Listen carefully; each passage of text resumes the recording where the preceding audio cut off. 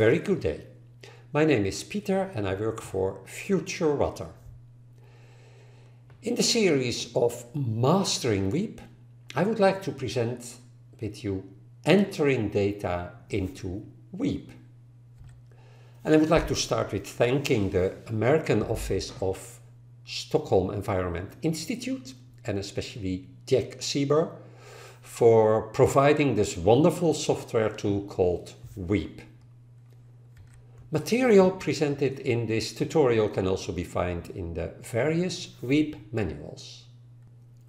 Our starting point for this tutorial is the WEAP tutorial, and probably if you open you see something similar as here on this screen. If you don't see, do remember that you can go to Area and open a certain area and open Tutorial.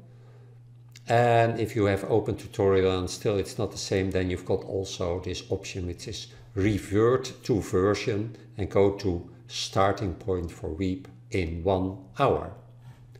I also would like to remind you that in this field we see all the background material, and here we see the actual elements that are used by the model. So for the moment I will just disable the background layers, and the simple we are going to start for entering data is very simple. There's one main river which is flowing this direction.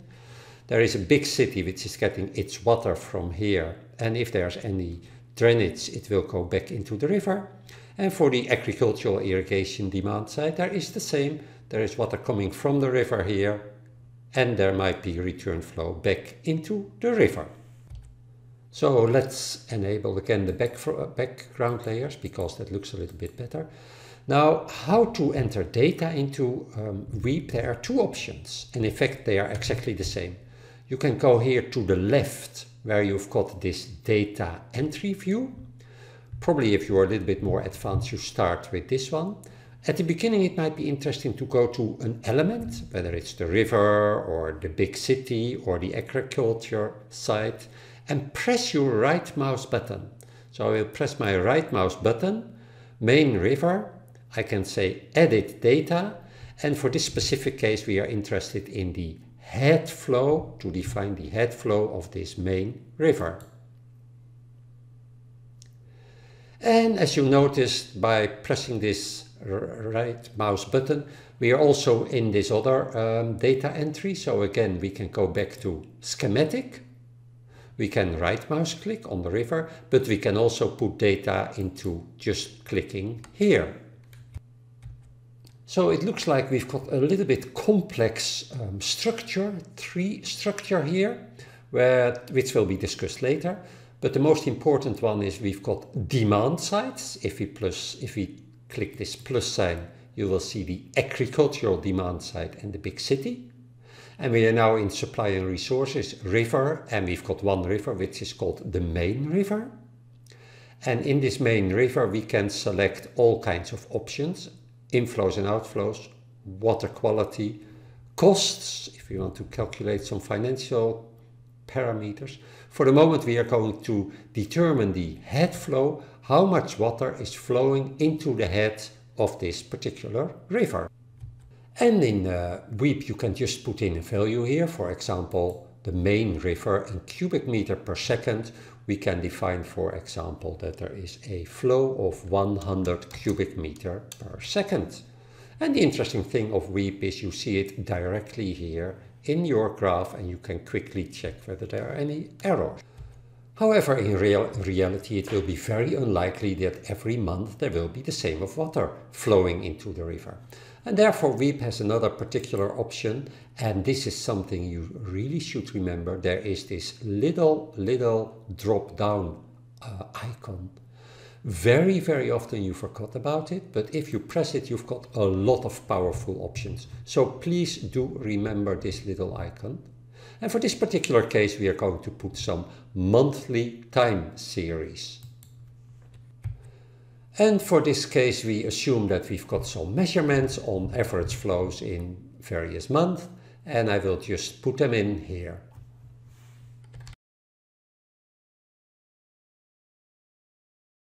And when we are done we just press finish, and here we see also the updated pattern.